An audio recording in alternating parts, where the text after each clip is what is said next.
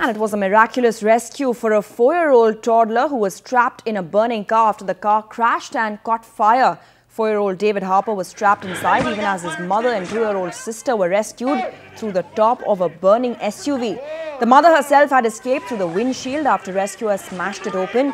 Firefighters rescued the toddler by cutting the restraints of the car with a knife.